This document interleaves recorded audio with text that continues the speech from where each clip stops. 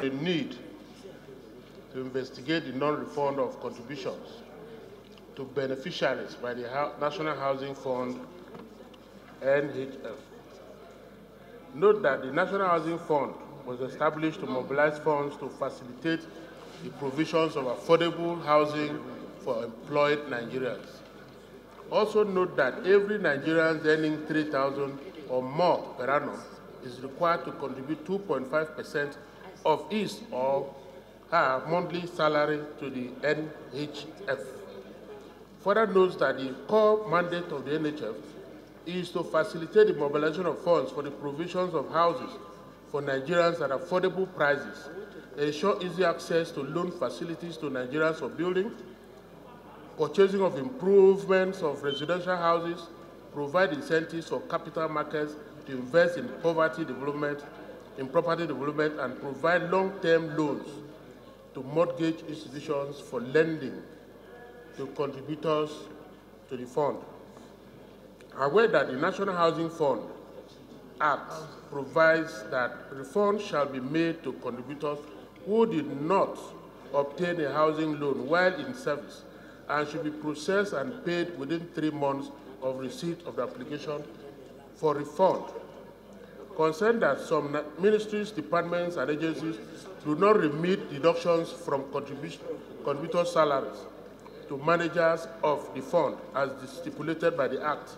Hence, contributors who are mostly civil servants are often oblivious of remittances made on their behalf while in service until the time of their retirement.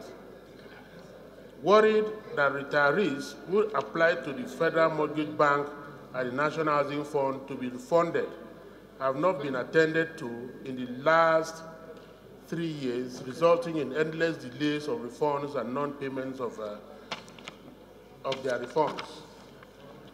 Further aware that retirees who have invested productive years in the course of their service to the nation deserve a rewarding treatment in getting their contributions to the fund during active years in service, as the country does not provide social security welfare for retirees. Resolved to mandate the Committee on Housing and Habitat to investigate the unnecessary delays, non-refund of retirees, contributions to national housing funds by both the Federal Mortgage Bank and the National Housing Fund. 2, the activities of the Federal Mortgage Bank and the National Housing Fund with respect to contributions, remittances from ministries, departments, and agencies, and to report back to the House within 4 weeks for further legislative action. Honorable Linda? On urgent need to address the frequent strike action by the Academic Staff Union of Universities. The House is aware of meetings by the relevant bodies which led to the call-off of the Academic Staff Union of Universities strike action, which lasted 9 months, March 2020 to December 2020. The House also urged the Minister of Labour and Employment and ASUU to adhere to the clauses and provisions of the previous Memorandum of Understanding and Memorandum of Action in the interest of Nigerian students and education sector in Nigeria and call off the warning strike.